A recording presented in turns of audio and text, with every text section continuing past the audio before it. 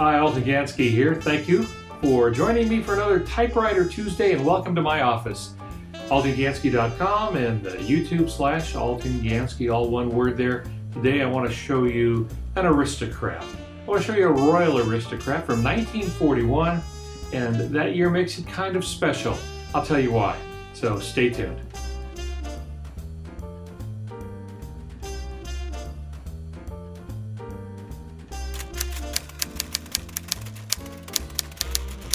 It's Typewriter Tuesday. Let's journey into the past to see what writers of old used to use to ply their trade. What kind of mechanical beauty does Al have for us this week?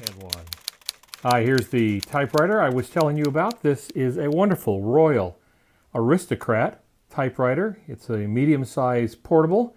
That is, it bridges the size of an office standard typewriter and a much smaller portable that's meant to be carted around quite a bit. You can see it's a lovely little machine, and it looks very clean. It's still a little dirty on the inside because I've not done the kind of cleanup it needs right now.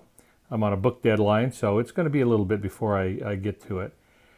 This is a fabulous typewriter, and it's also fabulous for yet another reason, and that is it's good to have a little history behind you when you talk about typewriters. Typewriters are machines for people, and people lived in historic times that sometimes challenge them, and this is certainly one of them, which I'll talk about in just a second. Let's talk about the typewriter itself first. It's sleek, it's clean, it has everything you need. It is on the lower end of the Royal portables. Royal was a little late coming to the portable game, but by the time this little baby came out, it was selling portable typewriters hand over fist. Would go on to become a Fortune 500 company and stay there for many years.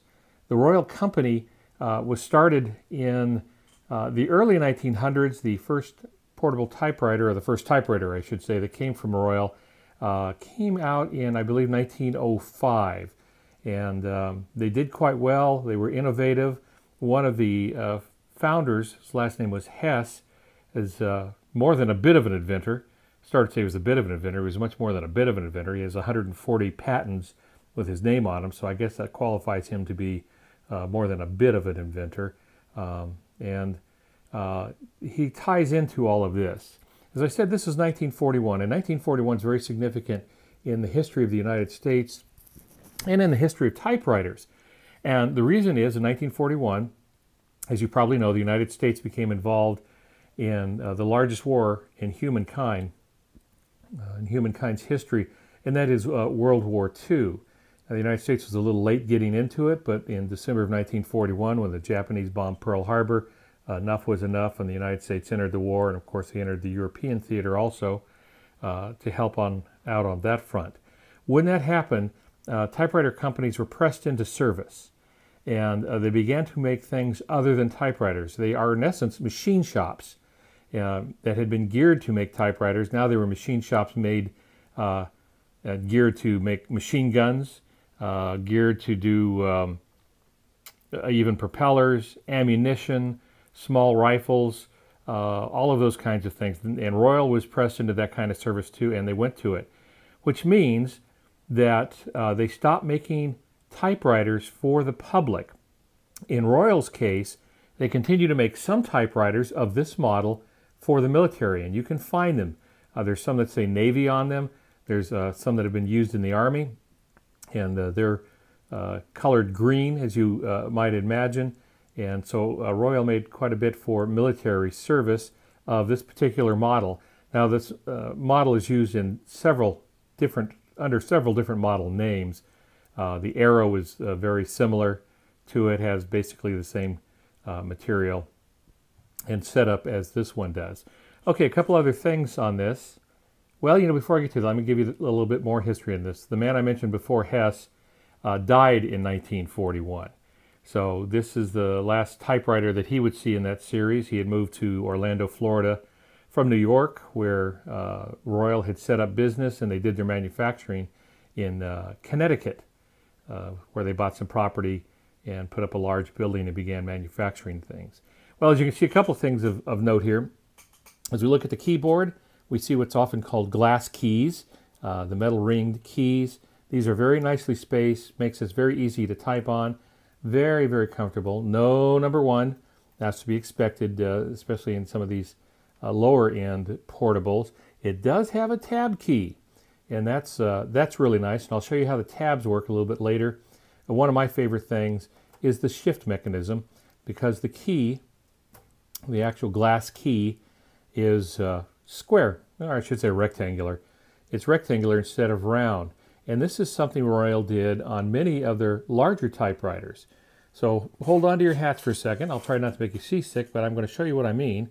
Take a good look at this typewriter, and then look over here at this typewriter. They look very much alike. This is a standard size typewriter. It's meant for the office. It's a KMM, beautiful typewriter. Ray Bradbury typed on a typewriter like this when he wrote Fahrenheit 451. Rod Serling typed on it when doing the early parts of his work, and then into Twilight Zone, and then later he started dictating. But he used a typewriter like that. Well, this is sort of a scaled down version of it. And it has, again, everything you need. You have the bicolor ribbon, and then also the stencil, which would be the white. This is where you adjust the tension on the keys. All the way to the right is much heavier, and all the way to the left is much lighter for the action. And then this is where you change the ribbon direction. And this is really nice because it's all right up front. Now we move up to some of the other parts of the typewriter, some of the business ends. And you can see that the platen is fairly clean. You can see some people have been pounding on it with no paper in it. Always gets on my nerves, but these things are irresistible, so I can't blame them too much. Nice paper bail, and it has over on the sides easy to use knobs. You can release the carriage with a touch, and there's one on the other side. And then there is also the tension release. That is, it releases the friction rollers in the back. So you can slip heavier paper down so it'll get a grip, and then you push it back, and those rollers will press it against the platen. And then over on the other side here, we see some nifty little things. Nice return. Though it does get in the way of a few things. It's a little cramped over here. As we zoom in here a bit, you can see over here, this is where you adjust the line from single to double. You can certainly do that. The release for the carriage for the left-handers is right back here, and you have to get your finger. I got to get my pudgy little sausage fingers under there and to move that around. So it's a little tight. Now, one of the things that Royal started doing was this thing called the magic margin, and you see them on some of the larger typewriters of the era. Let me show you what that means. It's a nifty little thing. And here we have our margin settings. Over here on the right, you see the nice scale. So this is set to stop the typing at 75. Over here, you can see that, and actually we'd use this, very difficult for you to see here, I know, this area which I have set up by the 10, the numeral 10, over here, so you can set the left side of the margin. But what is unique about all of this is the magic margin will let you set it wherever you have your carriage. So I have the carriage set about in the middle here, and if I pull this forward, watch what happens to this margin setting. Don't blink. Here we go in 3, 2, 1, boom. It's set right where I have the carriage set. And you see this right down here. This is the center of it. Well, it now lines up with this up here. And so if I wanted to type just on the right-hand side of the page, I could do that. Very easy to move it back. Has a little push and spring mechanism, and you just pull it back to wherever you want. Or the other way to do it is hit margin release, backspace to where you want it, and then hit the magic margin again, and it will set it there. Really kind of cool the way they did that. Very narrow paper table. And now let me swing around back and show you how to set the tabs. Tabs are set manually. You can't do them from the keyboard. You have to do them from the back. And these little items are tab settings. You can see there is a scale back here that lets you know where you're setting your tabs. There are 5 of these. And You simply push down, actually push in, and they move to wherever you want them. So you can set up 5 of them in whatever you want, way you want. 5 is not a lot, but for this age machine, it is probably more than enough, and it's usually more than enough than what most of us use for typing. Seldom do we need more than that unless you're typing in something like an accounting ledger, that sort of thing. The feet on it are pretty good. Still need a little cleaning. The inside has a little puzzle for me. I'll just go ahead and share it with you and admit my ignorance. That's like admitting your ignorance and putting it on YouTube and your website.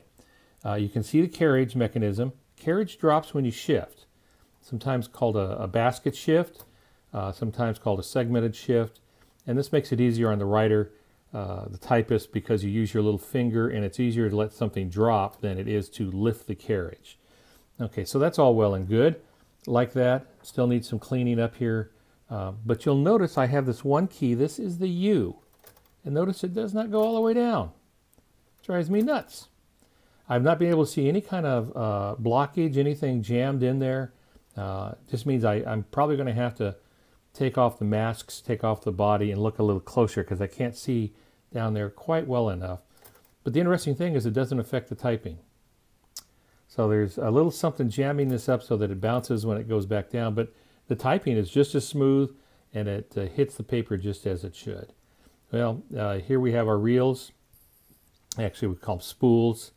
This is plastic, so somebody's changed the ribbon. It's a lot easier to just put the new plastic ones on than it is to set it up to wind it on the originals, though I prefer the originals. But having put a number of them on, I understand why people don't like to do it. It's messy and it takes a little bit of time, but I like to keep the originality when I can do that. Alrighty, so here we have the 1941 Royal Aristocrat. And in 1941, as we get into late 41, really December, and then into 42 and so on, they stopped making these for the public, but they do make some for the military. It was part of their military support, the way of supporting the U.S. in the war. And so there weren't a great many after 1941. And then the year also carries the sort of the sad news where the inventor of many of these things I've just shown you had passed away. He had moved again to Florida, probably for retirement in 1941, since they started this in the early 1900s. So he had lived a long life, but it was time for him to move on, and then he moved into Florida, and then I don't know how long he had been there before he passed away. But his name was Hess, and he was a very inventive man, did a lot of good work. Well, there it is, 1941 Royal Aristocrat, in very good shape, just a little dirty, needs a little more attention. And I'll sit up here and give you a little typing example. Hi, I'm back, and I promised you a little typing on our Aristocrat from 1941. And let's just give that a little shot. It has not been finely tuned yet, but I think it'll prove itself to be a pretty good typer. Now, sometimes what I do is I use 2 pieces of paper, especially if the platen, the rubber portion of the roller, is a little extra hard. That gives a little more cushioning. So let's try the old tried and true sentence that every typist does to use every letter in the alphabet. A quick brown fox jumps over the lazy typist. Okay, so I did a little editing. That works pretty good. Let's tab and maybe do something from a nonfiction piece of writing, perhaps. Let me think here. The summer was hotter than expected, and so were the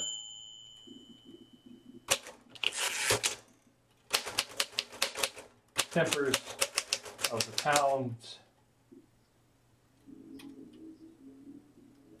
townspeople in Dayton,